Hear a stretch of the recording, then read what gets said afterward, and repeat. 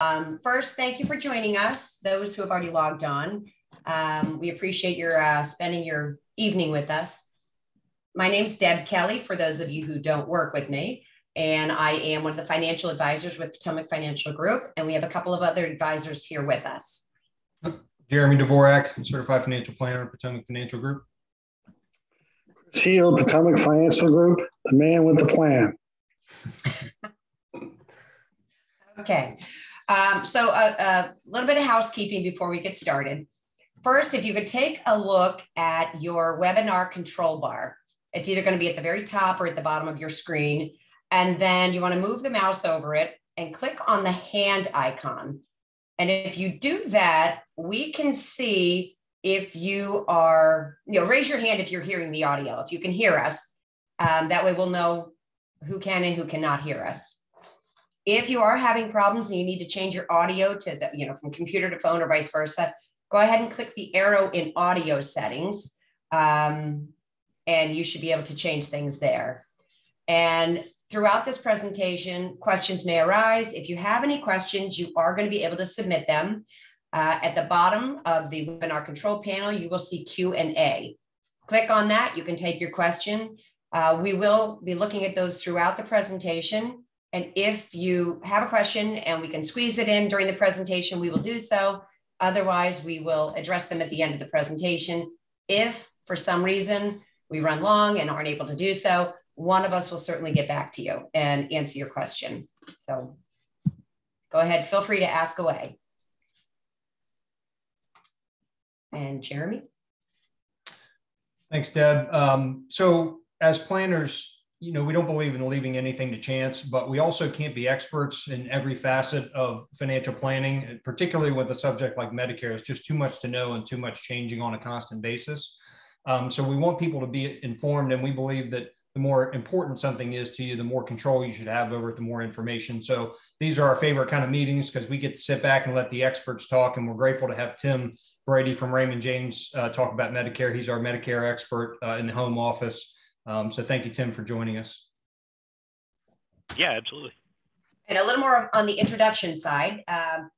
As Jeremy just mentioned, Tim Brady is our guest speaker today, and he is with Raymond James Wealth Planning Team. And he has amassed a wealth of experience throughout his years in the financial services field. So before he joined Raymond James in 2019, Tim worked at USAA as a financial advisor and as an investment services representative. Now he too is a certified financial planner professional, and he works closely with advisors like me, Jeremy, and Chris to help us deliver consistent and holistic client advice, client service to our clients. He holds 3 master's degrees, very impressive, 1 in business administration, another in management and leadership, both from Western Governors University, as well as a master's in American history from the American Military University. Prior to joining the financial services field, Tim served in the U.S. Air Force for 11 years, flying J-Stars aircraft and spending over 750 hours supporting combat missions in Iraq and Afghanistan. Thank you so much for your service, Tim. We all very much appreciate it. But when he's not flying radio control helicopters, you can find Tim cruising and spending time with his family. So with that, I'm going to turn it over to Tim. All right. Thank you, Deb. Thank you for that introduction. Well, welcome, everyone, and thank you for joining us today for a discussion around healthcare and retirement. Now, whether you're here for yourself or maybe here to help gain information to help a loved one, this is a topic that many individuals do not plan adequately for. Maybe they just don't understand the information enough because it's so overwhelming. So the goal of the presentation is to provide you with the information that you need to help prepare for the potential costs associated with Medicare. Now, what we'll cover today, we'll talk about the current landscape, and then we'll move into the 4 different parts of Medicare. We'll spend some time talking about the coverage options. Hopefully that those slides will help eliminate a lot of the noise and the confusion around your options. We'll talk about some enrollment periods, and then finally at the end, the solvency of the Medicare system. Okay, so let's talk about the primary component of retiree healthcare, which is Medicare.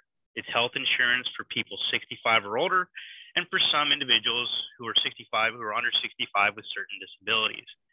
Now, it's important to understand Medicare does not cover all of your healthcare expenses. Source AARP, according to them, they source that roughly 60% of your total healthcare costs are covered by Medicare. And the remaining 40% are out of pocket. Now, that remaining 40% are things like your co-pays, your deductibles, co-insurance, and just premiums for being in the system. Now, before Medicare was enacted, only 25% of people had any type of meaningful hospital insurance. And then upon the implementation of the Medicare system, hospital insurance coverage for those rose to almost 100%. So it certainly has improved access to healthcare for millions of retired Americans. Again, it does not cover dental, vision, hearing. It is not long-term care insurance. And there are premiums and deductibles and co-insurance that you still have to plan for. Now, just a couple of obligatory statistical slides here. Where does the source of Medicare come from? Now, this left bar is the entire Medicare system. The individual components, parts A, B, and D, we'll talk about C in a little while. But Part A is your hospital insurance. That's funded primarily here through the payroll tax, this dark blue bar. It's funded through our payroll tax by working. And then the rest is funded through taxation of Social Security, a little bit of interest on the Medicare Trust Fund, and then the premiums. There's a small percentage of Americans who actually pay premiums for Part A. Parts B and D are really tax-based, tax-driven from our general tax revenue, as well as premiums that you pay as the individual to enroll in those components. So a large portion of Part B is 72%, 71%, funded through general tax revenue. And then, the remaining funded through individual premiums. Now, if you're like most Americans, healthcare is expected to be one of your largest expenses in retirement after housing and transportation. But unlike, your parents or previous generations, you may not have, or most likely won't have, access to employer or union-sponsored healthcare. So these costs will likely consume a large portion of your retirement budget, and you need to plan for that. Now, depending on the source that you look at, the average out-of-pocket cost for a couple who's 65 in 2020 through their lifetime of retirement, roughly 25 years or so, they can expect to spend almost $300,000 out of pocket on healthcare. The other thing to note too is, depending on the source, the healthcare inflation typically ranges anywhere from 4 to 6%. Fidelity estimated right around 5%. Now, why are costs rising at a higher rate than normal inflation? This year kind of being an aberration from the norm. Now, it's not that anything unusual is happening in the healthcare industry. I mean, medical technology is improving, but hospitals and physicians still need to get paid. People are still contracting diseases or need medical treatment. But a lot of factors go into why the costs inflate higher than general inflation. One of the most expensive areas is medical technology. And according to CMS, Center for Medicare and Medicaid Services, medical technology accounts for half of the spending growth in the healthcare industry. And the issue is not that technology itself is exceedingly expensive. It's that hospitals and healthcare administrators really have yet to figure out an efficient way to incorporate emerging technology with existing equipment. So you've got a piece of machinery that's only 2 years old, but the new software doesn't function well with that. So therefore, you have to replace the whole system. So that really drives up the cost of healthcare. Other things, of course, are going to be the increase in prescription medications, the legal element of Medicare being lawsuits, billing fraud, retirees' healthcare habits. Maybe they're not living as active as they were when they were pre-retirement. And then, of course, the administrative cost of such a large governmental system. So all these things add up together to show you why the cost of Medicare increases more than just general inflation. To give you an estimate too of someone new to Medicare, this one's a little older, 2019. So someone new to Medicare on the left-hand side, they're looking to spend around $5,000 per year per person. Whereas someone who had been in the Medicare system for 20 years, their costs rise up to closer to almost $19,000. And the reason why is you look at the categories here. Part B, your outpatient, your medical insurance is higher. Maybe you're going to the doctor more, the older that we get, or maybe you're needing more types of tests such as immunizations or blood tests. So that drives up a big cost of your Part B. Your Part D, of course, is your prescription medication. Maybe you're taking brand names instead of generics, or maybe you're prescribed a larger number of medications. So those costs rise as well. Over here is your Medicare supplement plans, also known as a Medigap, to fill in the gaps that Medicare does not cover. So the premiums on those are, they vary from state to state, but a lot of them are based on your individual's age. So, just like with auto insurance, if you have that's a bad example. So just know that the Medicare supplement may rise with age. And then vision and dental or uncertainties. Maybe you're getting more eyeglass exams or eyewear exams, or needing more replacements versus someone who is 20 years younger.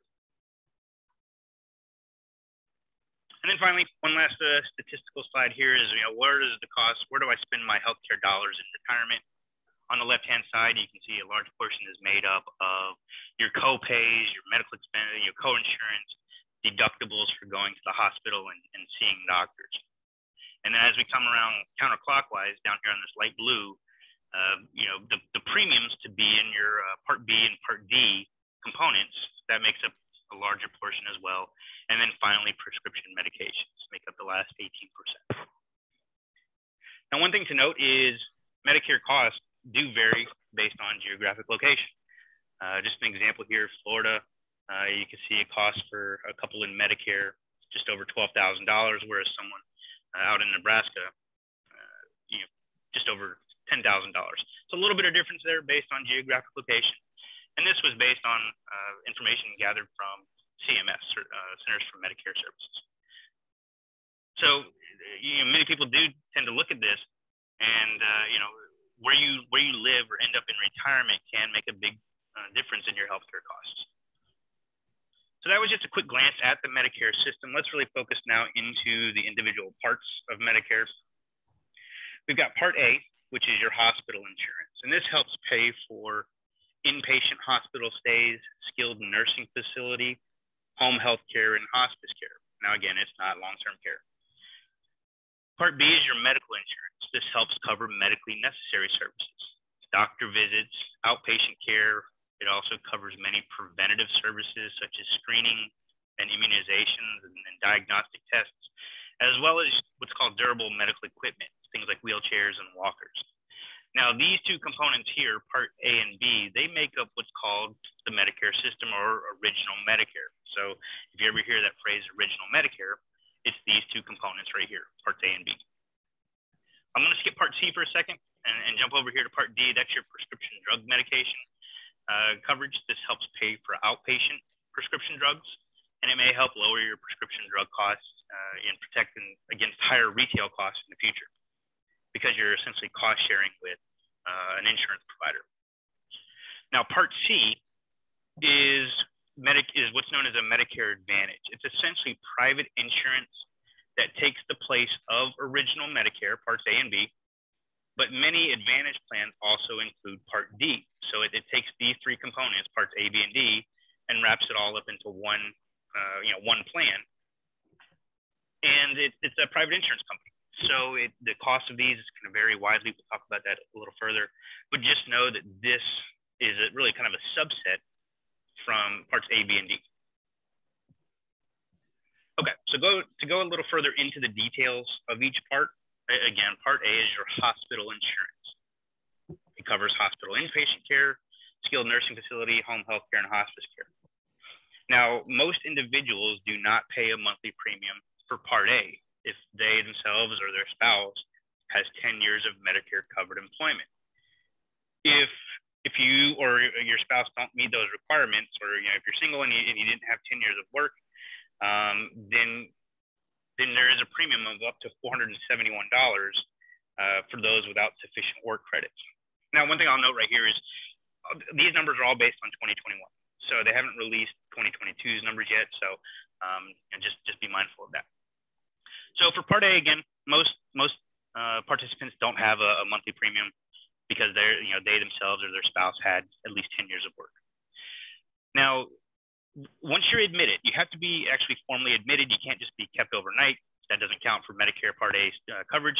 But once you're formally admitted, then you enter what's called the cost sharing, the co-insurance essentially of the different really level of days that you stay. So for days 1 through 60, if you're admitted to a hospital, you pay the deductible, which is the first $1,484. Whether you pay that, over 10 days, if it costs 10 days to equal $1,484, or it takes 20 days, you pay that deductible first, and then the rest of the days in that period, there's no additional out-of-pocket cost. Once you get to days 61 through 90, you as the individual participant pay $371 per day. Now, there's also a lifetime reserve of 60 additional days. If once for those lifetime reserve days, you pay $742 per day, whether you use them all at once or you use them incrementally over many different years. You have this lifetime reserve of 60 days. So if you stay, maybe let's say you're admitted to the hospital, you stay 95 days, that you can take 5 from here and move them over to here, and that leaves you with 55 more lifetime days. So for those reserve days, you pay $742 per day. After that, after you've exceeded all your lifetime reserve days, you pay all costs for the hospital stay. Now that can be very expensive, especially with experienced COVID. People had $1-2 million hospital bills, so that's a very expensive component of Medicare. Now, one thing to note is the term benefit period. Now, a benefit period begins the day you're admitted to one of these facilities, either a hospital or skilled nursing facility, and it ends the day if you haven't received care for 60 days in a row. So an example would be you're admitted to the hospital January 1st, you stay for 10 days, and you're readmitted February 1st. You're still within that same benefit period, meaning you don't have to pay this deductible again. You're still in these windows of time. Conversely, if you're admitted January 1st, you stay for 10 days, and then you're readmitted September 1st, you now start a whole new benefit period. You pay the deductible again, and then you move into the different days of service. So it's just something to be mindful of. I guess technically there is a limit of benefit periods because there's a finite number of days in a calendar year. But, for someone who had been admitted, readmitted, released, readmitted, released, and so forth, they could have this deductible 3, 4, 5 times over.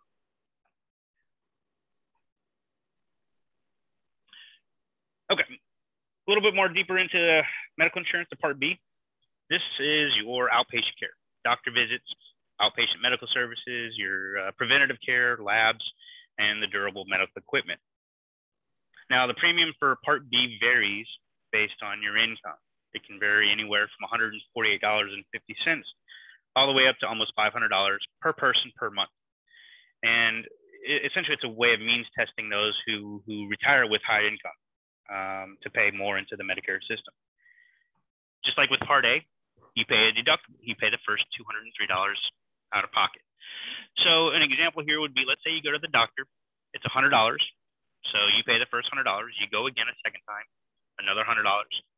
You go a third time, well, rather than pay $100, you pay $3, and then the other 97% gets shared between you, or the other $97 gets shared between you and Medicare. You pay 20% of that $97, and Medicare covers the other 80%. So once you meet the deductible, you move into co-insurance.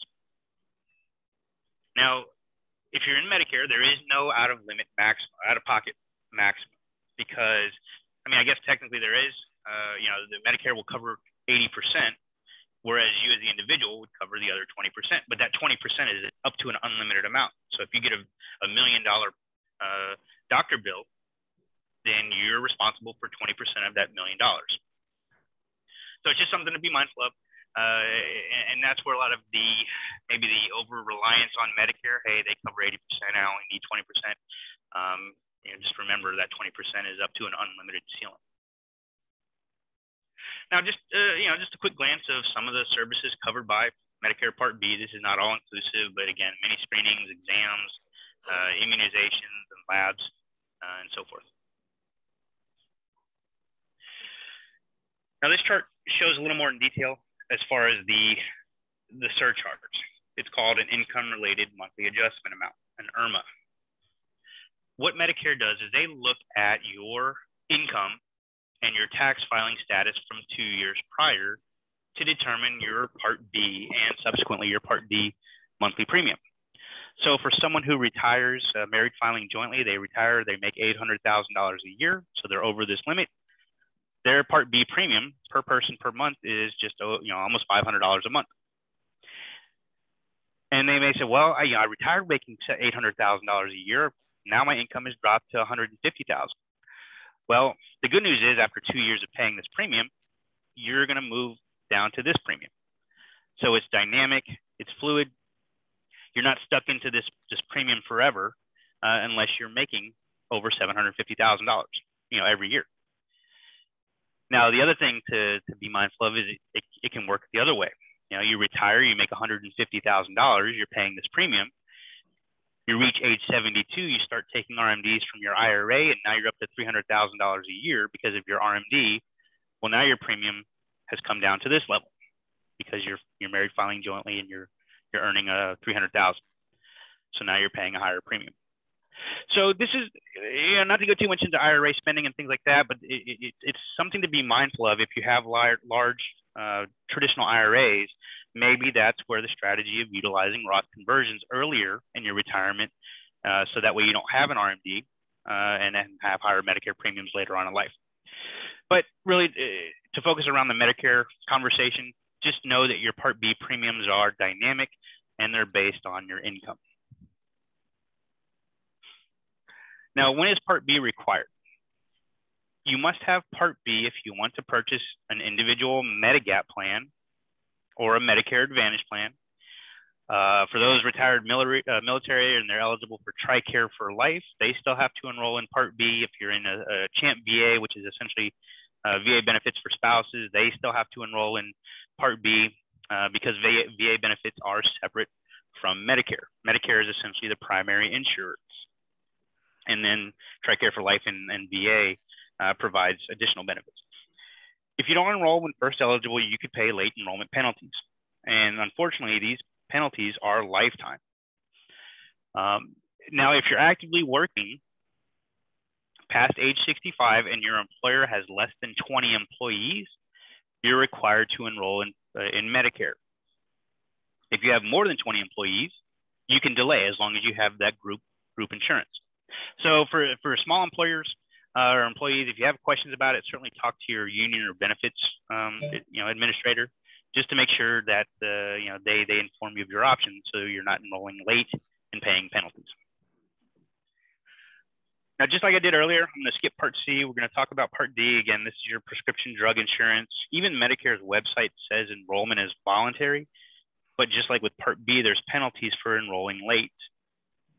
These plans are offered by private insurance companies, and the drug formularies and pharmacies, they vary by insurance carrier and vary plan to plan. The monthly premium anywhere from $33 to $43. Just like with Part D, there's a surcharge, and just like with the other components, with Part B, there's a surcharge, and just like every other component, there's a deductible. You pay the first $445 out of pocket. So going back to this chart, focusing on Part D, let's say, again, you retire, making $800,000, married filing jointly, so you're over this level. You pay the plan premium of the drug plan, but then you also pay this additional surcharge. So this one is really more of a true surcharge. And again, it's based on your 2 years prior, so it is dynamic. Now, just to give you an example of my dad, I think he pays like $9 or $10 for his Part D plan. He's not a high income earner, so he's only paying the $9. But if he were a high income earner, he would pay the 9 plus this 87, so he'd pay almost $86 a month. Now, what is Part D? What are the costs associated with Part D? After 2020, this donut hole coverage gap filled up, And what used to happen is once you reach this donut hole right here, you as the individual would have to pay 100% of the cost of the drug until you reach this, those upper levels. After 2020, Medicare and through legislation, they just said, we're going to close that donut hole. You pay your deductible, and then you reach your initial coverage period, you pay 25%, and then you're paying basically 25% for either generic or brand name drugs all the way up until this 6550 threshold. Now, that 6550 threshold is the total out-of-pocket cost between you as the individual and the insurance plan. So don't think that you have to spend, $6,500 in a year before you reach this catastrophic coverage phase. And I don't like the terminology of that, but that's just what they call it. Once you in the plan spend $6,500, $6,550 on medications, you then enter this catastrophic coverage phase, and you would pay only a small surge, essentially 5% of the retail cost of a medication. Not everyone's going to enter this catastrophic phase. I would say that most who do are typically taking some type of injectable drug or rheumatoid medications. Can cost pretty much. So that those type of medications can get you up to this, this catastrophic level. Now that we've covered parts A, B, and D, where are there gaps? Things that you have to pay for out of pocket still. Well, you have to pay all of your deductibles. Parts A deductible, parts B deductible, your part D deductible. You have to pay the co-insurance. The 80% for your Part B that Medicare covers, you pay the other 20%. The co-insurance of the per day cost for hospital stays, as well as any skilled nursing facility or hospice copays. You're not covered by Medicare if you have emergency care abroad, unless you're closer to the Canadian or Mexican border and it's closer to go to one of those facilities versus a U.S. facility. And then finally, this Part B excess charge. You may say, well, what is that? Well, legally, a provider can charge 15% over the Medicare assigned rate. So, for example, if a procedure costs $100, the doctor can charge $115. Medicare covers the $100. The other $15 it does not cover. You would be responsible for 100% out of pocket for that extra $15. And it's legal, but just know that when you're looking at providers, kind of what their practices are and what their costs typically range from. So these are things out of pocket. Whenever you get medical care, you have to pay these. Well, how can you offset those? Well, you can look at what's called a Medigap plan, also known as a Medicare supplement. They mean the same thing, they're just interchangeable terminology. They're offered by private insurance carriers to help reduce all of those out-of-pocket costs I just mentioned. They're broken down into letters, just to add more confusion, with 10 different letters, A through N. And they vary in coverage based on the letter. And then the premiums vary significantly by geography, age, insurance provider, and the letter that you choose. Now, up until 2020, Plan F was the most comprehensive, meaning it covered all of those things I just mentioned back in this slide, with even the ability to cover some limited emergency care abroad. So it would cover all these things. Now, the thing to note, though, with Medicare supplements, you have a premium that you pay to buy into this policy on a monthly basis. So you may pay more upfront, but you may have little to no out-of-pocket costs on the back end whenever you get medical care. One thing to note when you're shopping for Medicare supplement policies is they're regulated by Medicare. So a Medicare supplement plan F or G or whatever letter through Humana is going to have the exact same coverage as the same Medicare supplement with Aetna or Blue Cross Blue Shield. So it really does come down to the cost of that policy as well as the customer service, right? Is it worth paying a little, $10 extra, excuse me, for better customer service, and for somebody to help you when you need that help. All right, so just a quick chart on the different Medigap plans. Really the most common ones that I've seen are A, F, G, and N. I think I saw 1K or L back when I sold Medicare plans a few years ago. So A, G, and N. With F going away, not necessarily going away, but anyone new to Medicare after 2020, they can no longer enroll in Plan F. So Plan G is kind of taken over as the most comprehensive level. You can see the only thing that separates those is you pay that first $203 for Part B. Remember, you have a deductible for Part B. With this Medicare supplement, you pay that, and then after that, everything else, that Medicare doesn't cover for Part B, the supplement will cover. So it really does leave you with very limited out-of-pocket costs for your Medicare services.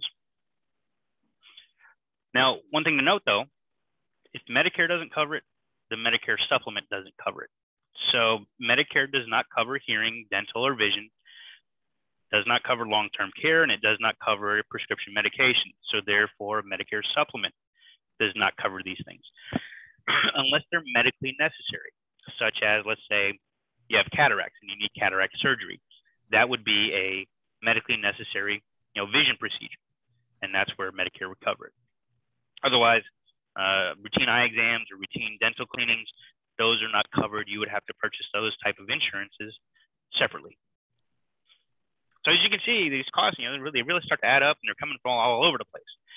How do we help kind of manage those and consolidate those into one? Well, hence Part C, coming in back into Medicare Advantage. These are private insurance alternatives for Medicare. All Medicare Advantage plans by law cover Parts A and B. Most, however, will also include prescription medication. They'll also include dental benefits, vision benefits, hearing benefits, as well as even free gym memberships. Now, you may have networks to consider, and the plan cost and structure vary significantly. There, you can't even put this all on a slide on how they vary. I've got one example I'll show you in here in a few minutes, but just know the cost and the structure for Medicare Advantage plans, they do vary widely. You still have to pay your Part B premium, but rather than that money go to the government, it gets transferred over to the insurance carrier. It does at least provide a ceiling as far as your out-of-pocket cost. More restrictive networks, you have lower out-of-pocket costs because you have to stay in that network. And then, more lenient networks, you may have higher out-of-pocket costs. They may give you the flexibility to go out of network, and with that, you may have to pay a higher amount. But at least it does at least provide some type of ceiling, so that way if you have some catastrophic event or catastrophic year, you're not paying hundreds of thousands of dollars in medical care. So like I said, with Advantage plans, they are private insurance alternatives. They do typically have networks, and networks often have a negative connotation with them. But when you shop for these plans, there's a lot of discovery that goes into healthcare conversations with insurance carriers and providers. And they're going to ask you, who are your doctors? What pharmacies do you prefer to go to? If all of those providers are in that network, even if it's a restrictive network, if all of those providers are in that network, it may not be a big deal. You may be fine going out of network, staying in that network with the peace of mind knowing that you have a lower maximum out of pocket. So there's really two networks to consider: an HMO, which is a health maintenance organization, typically a little more restrictive, a little more regionalized. PPO is a preferred provider organization, typically more flexible. So you can see, you may have higher copays down here for going out of pocket in a PPO. With an HMO, you have to go in network except in an emergency, and you have to have a primary care physician who refers you for specialists. Whereas a PPO, you don't need those things. And then pretty much everything else, drug coverage, dental, and vision, they're going to be very similar. So here's the example, of cost structure as far as what you would pay as the individual, to be in this plan. What is an ambulance cost? What do you pay if you're admitted to a hospital? For medical supplies or screenings or lab work. So when you're doing these things, the insurance provider is going to provide you basically line item by line item cost to show you what your out-of-pocket cost would be.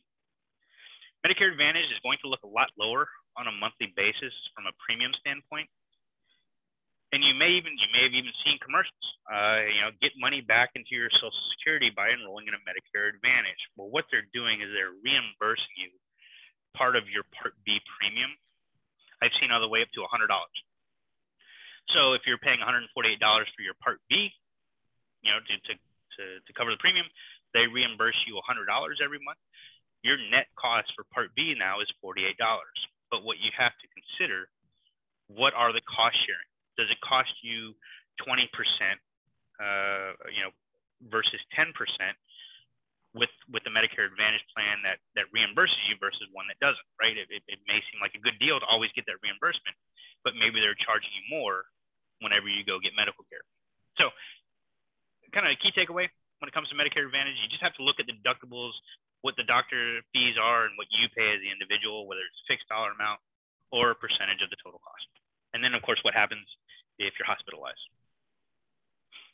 So just a flow chart on how the money goes. You still pay your Part B premium. It goes to the Medicare insurance provider. They basically they handle all the marketing and billing and so forth. So it really streamlines your contact with who you pay and who you talk to whenever you have a question. You typically have one company to coordinate with. All right, so here's a slide I really hope kind of simplifies all of the the informational noise, right? Especially right now during the annual enrollment period. You see commercials from one insurance provider that say, enroll in Medicare Advantage because it offers additional benefits. You get money back into your Social Security, and that's the best way to go. 5 minutes later, you'll see another commercial from the same insurance provider, maybe a different spokesperson, saying, hey, enroll in a Medicare supplement because it gives you more benefit. More benefits, you have no copays whenever you go get medical care. So it can be overwhelming. The first step for anything is you have to enroll in the original Medicare system, Parts A and B. Once you do that, you'll get this red, white, and blue card. Many people do this at the same time. For those who are working past 65, maybe they enroll in Part A now, and then they enroll in Part B 3 or 4 years later when they're done working. And then they'll get reissued a new Medicare card. Once you have both parts of Medicare, your option then would be, do I keep the original Medicare and come down this left side of the chart by adding a standalone drug plan, adding a Medigap policy because I don't want to be on the hook for that other 20% that Medicare doesn't cover, and then I add dental and vision, right? So I've got all these a la carte insurance coverages, but whenever I get medical care, I don't have to pay anything. I don't get a bill in the mail. That's all handled. So that's the option if you keep original Medicare and add everything standalone. The other option, again, you enroll in Medicare system, but now you turn it over to a private insurance carrier like Aetna or Humana, and you enroll in a Medicare Advantage. Now you have one company to work with. All of your coverage is wrapped up into one plan. You don't have to worry about buying separate dental or vision and so forth. Now it may not necessarily cover all of your dental or vision. It may only cover, $200 a year for dental care, but maybe that's better to you than paying a monthly premium. So it's not that one path is better than the other. Think about this path over here on the left side, as pay me now, right? I'm going to pay more on a monthly basis, but I don't want to deal with anything on the back end. Whereas this side of the chart is more of the pay me later. Maybe I don't go to the doctor very often. Why do I want to pay a premium? Maybe I want to, I'm okay with networks, and I just want one insurance provider to deal with. I want a lower monthly premium, and maybe I'm okay paying the out-of-pocket whenever I do go to a doctor. So, that is really the two choices that you have when it comes to Medicare. And I hope that helps, simplify it a little bit. The things to consider when it comes to the original Medicare system, and this may be, a deciding factor if you travel a lot. You have the flexibility to receive care from any doctor or hospital that accepts Medicare. So if you live, let's say up in Michigan 6 months out of the year, and then down in Florida 6 months, out of the year, you're not restricted to those geographic locations. You can go to any doctor that accepts Medicare. Now, if you don't have a Medicare supplement, you're going to be responsible for that additional 20% out of pocket, up to the ceiling of no ceiling. And then, if you need dental or vision or hearing, you got to purchase all those separately. The pros of Medicare Advantage that many people like is its convenience of one plan. You have a question about your billing, you have a question about who to go see for a certain provider. You can typically log into their website and search providers in the area. You do have at least some out-of-pocket limit. Even though $11,000 or so is still quite high, it does at least provide you with that, that coverage or that ceiling in a catastrophic scenario. And it does, many include dental, vision, hearing, and gym memberships. Things to consider with Medicare Advantage: network of doctors and hospitals. If you do go out of network, if you're allowed to, you may have higher costs. And then, of course, those plans and benefits can or may change each year. Not that they're going to, but they may change each year. And this Medicare Advantage plan that works for you this year or maybe the next 5 years may not necessarily be the one you're in 10 years from now. All right. So, as we're talking right now, we're right in the middle of the annual enrollment period. And the annual enrollment period is really designed for Medicare Advantage participants. It starts October 15th through December 7th. If you enroll during that period of time or you have coverage changes during that period of time, they don't take effect until January 1 of next year. What you can do during this time of year is you can join a Medicare Advantage plan. Let's say you were on governmental Medicare the first half of the year, and now you're kind of looking at your options and you want to consider a Medicare Advantage. You can join one during this time of year. You can switch from one Medicare Advantage to another. So maybe from Humana or Aetna, you can go from original. I guess this bullet point here, switch from original Medicare to an Advantage, was kind of what I just said. You can go the other way. You can go from a Medicare Advantage back to the original Medicare. So maybe you retired and you said, hey, I want to try out a Medicare Advantage plan because I don't really want to pay a large premium because I retired making high income or something like that. But maybe you found that you're traveling more than you originally thought, and you need the flexibility to go anywhere in the U.S. So maybe you're switching from an Advantage to a Medicare. You can sign up, drop, or change Part D plans. Now, this bullet point here, sign up for a Medigap plan, that's not limited to only this time of year. You can actually sign up for Medigap plans or change in Medigap plans anytime throughout the year. But I put this here just because it's typically on people's mind, right?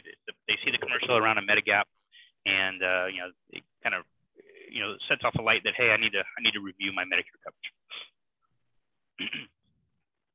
So what are there's many enrollment periods. Fortunately or unfortunately, because that adds further complexity and things to keep in mind. I would say the first period that hits people is the initial enrollment, right? They're turning 65. That initial enrollment window opens 3 months prior to the month of their 65th birthday. It includes the month of their 65th birthday and then 3 months after. So you have a 7-month window to enroll in Medicare if you don't have any other group insurance. So now the coverage, if you enroll, let's say your birthday was, August. So you go back 3 months, you enroll 3 months prior, the coverage isn't actually going to start, until August 1st. So, you can at least get the administrative stuff out of the way 3 months, prior, but the coverage doesn't start until you turn 65. And then if you wait till 65 or, within this 3 months later, it starts the month after you enroll. Now, this 6 month here, this is important to note for those who are considering a Medigap plan, the Medicare supplements, because this is a guaranteed insurability period, meaning you cannot be denied coverage or a Medigap policy for any type of health conditions. So you retire at 65, you say, you know what, I'm going to stay on the Medicare system, but I'm going to add the supplement policy. It's important to keep this 6 month window because if you enroll in month 7 in a Medigap, the insurance provider can ask you additional underwriting questions. They can deny you coverage for medical conditions, and they may even say, hey, we can't insure you for at least 2 years until we see a clean bill of health, let's say a heart attack or something. until you have no reported incidents for 2 years. So again, this is really important for someone who is considering a Medigap policy, the 6-month guaranteed insurability period. We've already talked about this annual election period.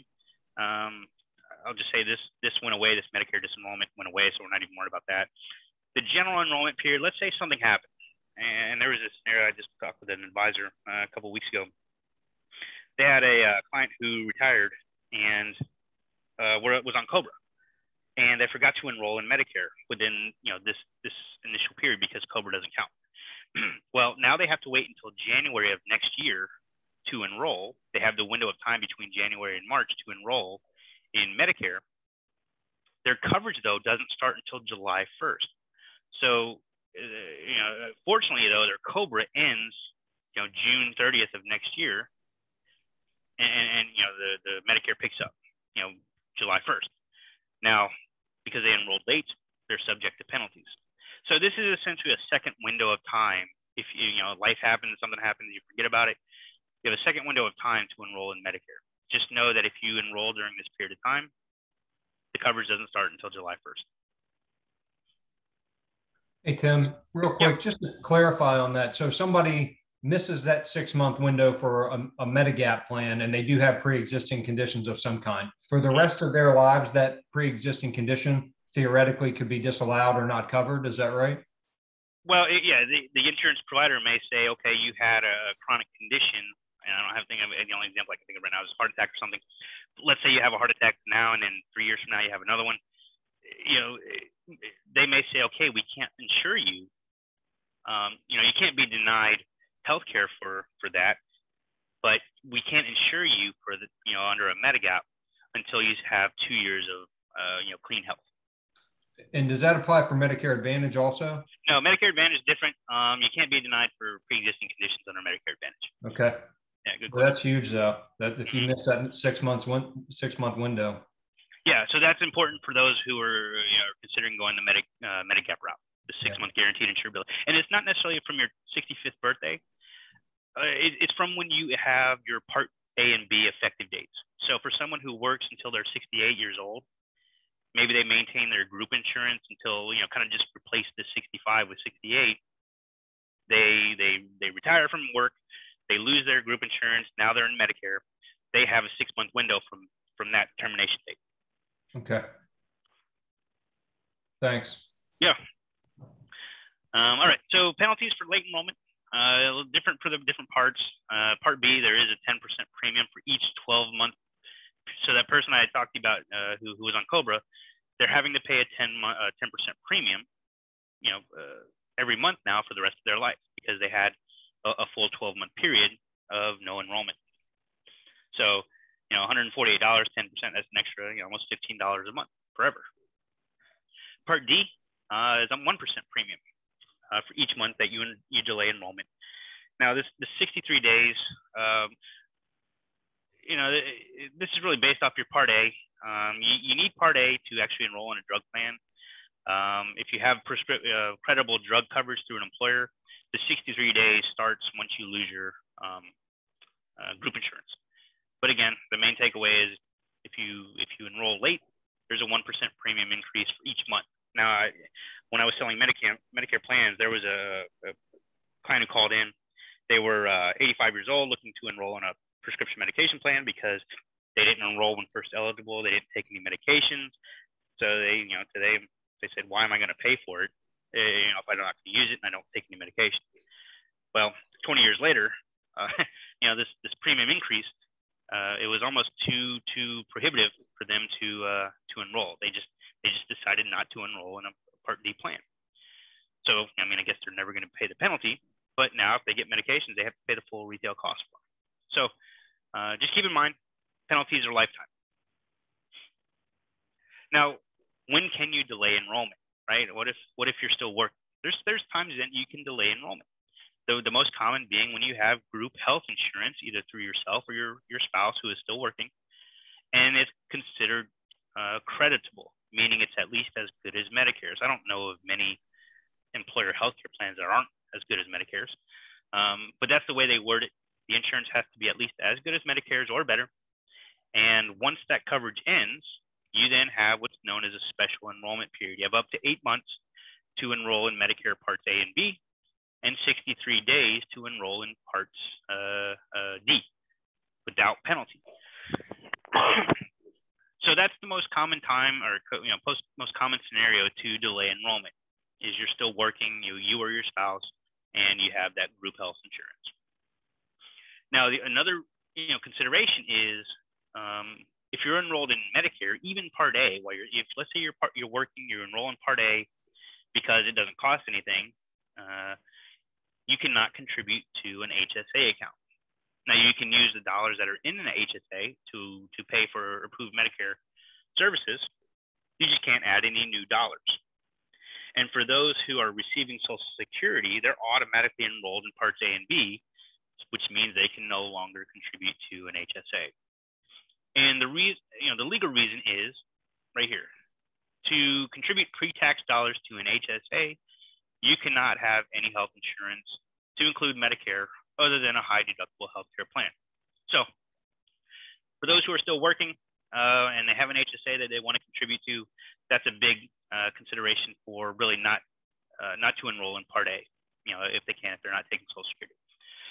Now, being eligible for Medicare, just turning 65 or 67, and you have just being eligible for Medicare doesn't disqualify you from making HSA contributions. It's once you actually enroll in any part of Medicare. And like I said, if you're working past 65, you have creditable coverage, you haven't signed up for Social Security, you can forego Part A and contribute to the HSA. Now, as you can see down here, be careful about the contributions in the year that you're planning to leave your job and signing up for Medicare, because HSA contributions are prorated for the months that you have your group health insurance. So if you work January through August, you leave your company in August, you enroll in Medicare starting in September, they take the annual contribution limit of an HSA and they divide it by 8 months, January through August, and say, okay, you can only contribute X dollars because you only had that group insurance for 8 months. So just something to be mindful of. The year you plan to retire, if you're making HSA contributions, just work with the advisor to make sure you don't make an excess contribution. All right. So again, another enrollment period is a special enrollment period. This really doesn't have any type of calendar association tied to it. It's based on a circumstance. The most common being you're working past 65. Another one is you have other health insurance. Maybe you retire for a couple of years, you go on to Medicare, and then you go back to work. You can actually drop your Medicare and go back onto group health insurance. And then once you leave that second time, you have this special enrollment period. If you change address outside of a planned service area, or their plan changes the contract with Medicare, this isn't this time of year type of thing. Many plans are changing for next year. This is more, hey, your plan is changing mid-year. Maybe they're dropping a doctor or a pharmacy because of whatever business relationship. So that falls under a special enrollment period. And then kind of a least common one is a mistake made by a Medicare employee. Now, the periods last for 8 months, and it begins the month after your employer-sponsored healthcare coverage ends, whichever happens first. And then the Part D is for 63 days. Now, this one's important, and this kind of leads into that example. COBRA healthcare coverage is not considered to be primary coverage once you turn 65. So you can have COBRA and Medicare at the same time. I really don't know why you would. It's pretty cost prohibitive. But just know that Medicare becomes your private insurance carrier, therefore require you to enroll once you turn 65 if you're on COBRA. All right. What are some of the mistakes that we can help you avoid here? We talked about believing Part A and B is enough coverage. It may seem like it covers 80%, but way back to the beginning of the presentation, you still, Medicare typically covers around 60% of your total healthcare costs, so it may not necessarily be enough coverage. Number two is important, not pricing out prescription medication plans independent of your spouse. Just because a plan with Aetna works for you based on your medications, it doesn't necessarily mean that's the right plan for your spouse. So they really want to find plans based on their medications. Number three is failing to reevaluate during this open enrollment period to include any Part D coverage. You don't necessarily have to make a change, but just like with anything in retirement, Medicare is not a set it and forget it. You at least want to spend a couple hours to review your healthcare coverage, make sure it's meeting your needs, or if your life has changed at all, maybe you're traveling less or you're traveling more. Is the coverage you have still adequate for your lifestyle? Number four, kind of ties into number one is not thinking about a Medigap plan when you're on original Medicare because of that the out-of-pocket cost. Number five, this one takes a little bit of time. I guess it still kind of ties into three, is not comparing the costs and features of original Medicare and Medicare Advantage. When it comes to the Medicare Advantage, those calls can take, those conversations, I should say, can take 2 or 3 hours with an insurance provider to really go through, what does the ambulance ride cost? What is the, what is the percent copay whenever I go to a doctor or a specialist? So it can take a little bit more legwork. Again, it doesn't mean you have to do anything. You don't necessarily always have to change year over year. But, the key takeaway is look at your coverage and does it still meet your medical needs as well as your financial capabilities. Number six, we don't have a crystal ball, but no insurance provider is going to know your own health better than you. They probably have statistics that know us better than us, but they're not going to know your individual healthcare, your family healthcare, and so forth. So think about conditions in your own family, and as much as you can towards future healthcare needs. And then number seven is not seeking expert help. Medicare is a very complex system, but don't think you have to go at it alone. Some additional enrollment mistakes to avoid is failing to sign up for Medicare because you aren't taking Social Security. So if you're delaying, meaning if you're delaying Social Security until you're 70, you still have to keep in mind, do you have other insurance, right? If you retire from work at 65, but you're waiting until 70 to collect Social Security, you still have to abide by Medicare rules in the enrollment process. So that can often be a mistake, especially for those who are delaying Social Security, but they're not working. Number two, signing up for Part B when you have insurance through work. You're essentially paying double for doctor coverage. Now, one thing to note is if you don't like your group insurance and you want to enroll in Medicare, you can do that. You can drop your group insurance and go on to Medicare. So don't think that just because you're working, you have to maintain that group coverage until you retire. But just know that if you enroll in Part B when you're still working and have group coverage, you're essentially paying double. Number three, forgetting about those different enrollment periods, 63 days for Part D and 8 months for Part B. I don't know why they just don't make it the same for everything. Number four is not signing up for Parts B and D if you have COBRA or retiree healthcare coverage. Number five, signing up for Part A if you're still working, you have credible coverage, you haven't started Social Security, and you want to contribute new dollars to an HSA. And then number six, like Jeremy just asked, is failing to sign up for Medigap during that 6-month guaranteed insurability period. So those are some, they're not all encompassing mistakes to avoid, but I would say probably the key 6 to 13 different mistakes here. All right, final kind of component here is just the solvency of the bankrupt Medicare system. It's all over the news. There's things that can be done, but just know that like we said, costs are expected to grow from now until forever into the future. Largely due to an increase in number of beneficiaries and per capita healthcare costs.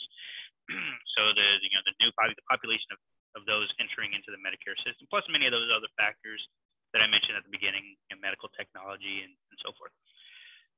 Now, I think I know they revised the Social Security fund, but Medicare bankruptcy, the trust fund itself depleted by 2026 doesn't necessarily mean an immediate or drastic cut to Medicare. Or increase your cost. Medicare Part A, like I mentioned at the beginning, is primarily funded through payroll tax. And then for parts B and D is primarily funded through general tax revenue and premiums for those components of Medicare.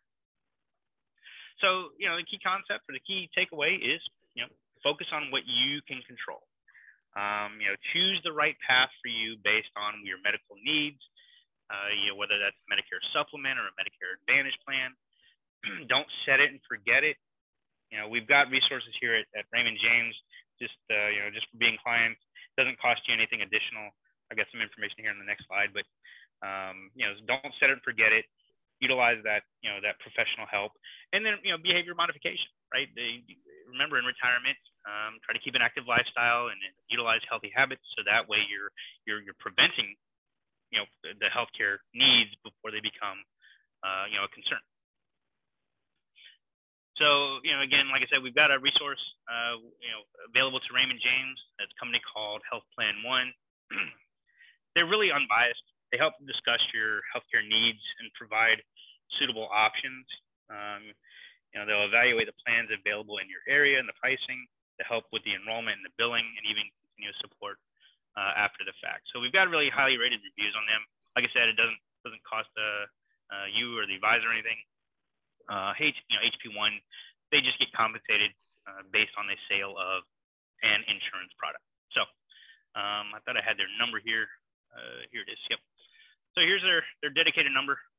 You can call them with your advisor or, on your own, let them know you're a Raymond James client. And again, these calls, when you're looking at Medicare insurance, they can last for several hours, especially if you and your spouse are looking to enroll at the same time. The good news is you don't have to do it all in one marathon phone call. They'll assign you a healthcare coordinator. You'll answer a lot of discovery type questions. Who are your doctors? Who are your pharmacy? What are your financial capabilities type of thing. So they can work with you to split that up over many different phone calls. So that really wraps up the presentation. About an hour. Hope to really show you the Medicare system, your coverage options, as well as kind of clarify some of the noise when it comes to which path, what are your two paths to choose from. So with that, I'll turn it over, see if we have any questions, and we can go from here. That's great, Tim. Thanks so much. Real quick plug for HP1. I've been a part of as advisors, as I mentioned before, we don't get involved and we don't sell Medicare plans. We don't have anything to do with it.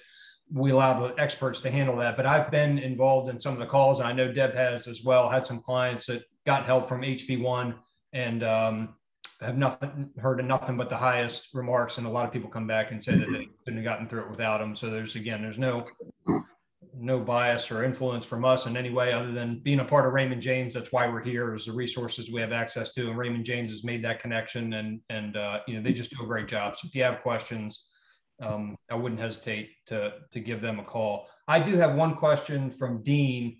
He turned 65 in February, plans to continue working after 65, and he's wondering, he does have medical coverage at work. What form do I need to complete to defer the Medicare coverage, or does he do it online? So a couple of clarifying points on that. Nothing has to be done to defer Medicare, right? What's going to happen is once you retire and your group insurance is going to issue a termination of coverage letter, typically anywhere from 30 to 60 days before you leave the company. That termination of coverage letter you'll provide to Medicare as essentially proof that you maintain creditable coverage. So that way, when you enroll, you're not charged any penalties. So it's not like you have to be proactive and defer the coverage. You have to. It's more of a reactive thing in that you have to provide that creditable coverage letter. Now, if for some reason you were automatically enrolled because of Social Security or whatnot, there's termination request letters, and they can be accessed online. I think Part A is like Form 1763. To disenroll, and then Part B, I think you can use the same form. But again, those are more for disenrollment versus deferment. You don't have to do anything to defer coverage. Okay, great. Thanks. And so we really appreciate everybody being here tonight. And if you have any questions, you can always reach out to your financial advisor, whether it's me, Jeremy, or Chris. We'd be happy to connect you with HP1. You can do it on your own. Or if you do have any questions, how this works with your Social Security benefit, that type of thing, we're here to help you. So again, thank you so much for joining us. I think this wraps it up. This will be available for replay on our website at PotomacFinancialGroup.com. I'm going to guess in a week or so, maybe 2 weeks. So feel free to look at that. If you have any friends, coworkers who might benefit from watching that, send them to the website as well. Hey, Deb, real quick, David raised his hand. I'm guessing he has a question. Can we allow that, or do we have to type it in the Q&A? There's an allow to talk. I don't know if you had it enabled or not. Let's see. David, put your question in the Q&A if you can real quick. Yeah, I just lowered everyone's hands. So you can try that. I don't know how to enable him to speak. Allow to talk. Okay. Dean, it's Dean. No, David. Yeah, I can click it also. You want me to click it? Yeah, if you see that, I don't see his first name. David. Oh, right there. Hoping we have you on here. Can you talk? No, it doesn't seem to be working. Maybe he's just late to raise his hand. Oh, yeah. Say his audio works. Now, it might be from that earlier. Question, thanks. Okay, we're all good. He just wanted to wave goodbye, maybe. So. Well, everyone can wave goodbye if they would like. But if we don't have any more questions, I guess we can wrap this up. Again, thank you, Tim. I really appreciate you joining us. We all do. Yeah, absolutely. My pleasure. Thank you for having me. David, thank you. Yes. Have a great evening, everyone. Good night. Thanks. Take care. Bye-bye.